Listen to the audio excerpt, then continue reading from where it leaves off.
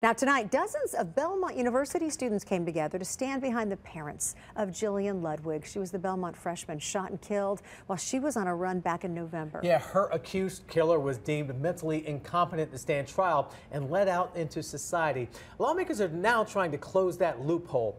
Our Marissa Sulik was there today as students begged those in charge to make them feel safer. As Matt and Jessica Ludwig took their seats at today's House Criminal Justice Committee meeting, so did a group of loving and supportive students. And you've got half this room full of young people that go to Belmont University because one of their classmates. That classmate is 18-year-old Jillian Ludwig. Her mom brought a picture of her daughter today to put in front of lawmakers. If it's about money, find money in the budget. How much is a human life worth?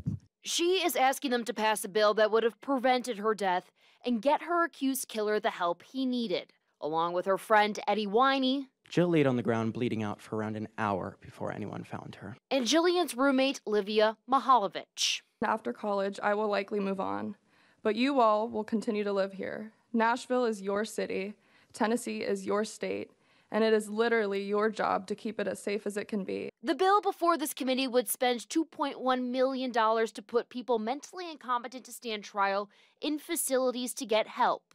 It would also restrict their access to guns and find a path back to society. It's a lot for young college students to deal with and process. Students at Belmont have become fearful of the area. Some even left to return home, all because of the flaw in this legislation. But Jillian's parents see their strength, research, and support for their girl they knew for a short but impactful time. We love them. We love her friends. We love the support. They're like family now.